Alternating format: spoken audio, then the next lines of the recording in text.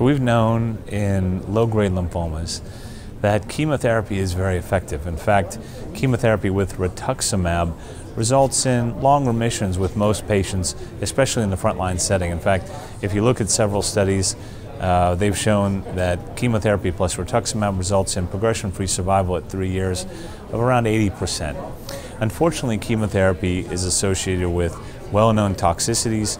Many patients relapse, and many times with each subsequent line of therapy, remissions get shorter.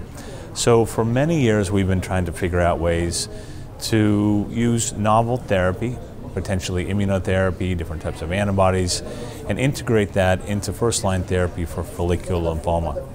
One of the first efforts to try to do this in a big trial was the RELEVANCE trial. And in this trial, we used two drugs, lenalidomide and rituximab. Lenalidomide is an immunomodulatory drug that has been shown to kind of augment the activity of rituximab or make rituximab work a little bit better, especially in follicular lymphoma. And we've seen this in some preclinical models.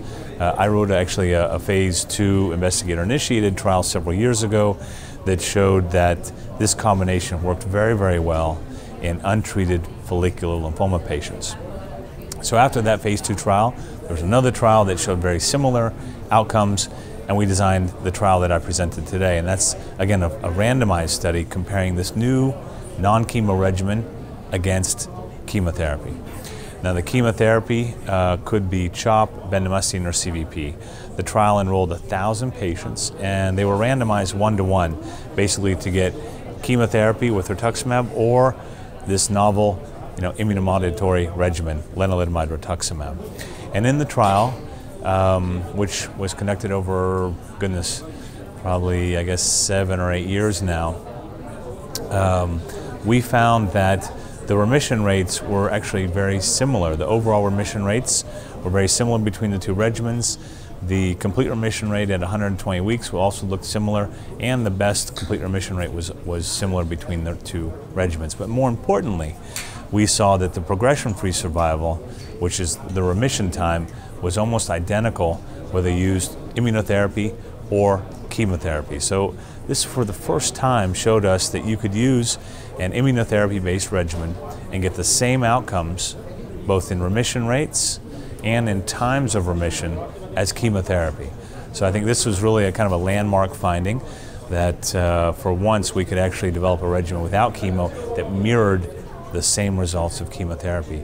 And as we would expect, when we moved away from chemotherapy towards an immunotherapy-based regimen, we didn't see the same level of certain side effects, meaning cytopenias, infections, neutropenia. With the lenalidomide arm, we did see higher rates of rash, which was expected, as lenalidomide has been known to cause rash, and occasionally some tumor flare. But overall, both of the regimens were very well tolerated.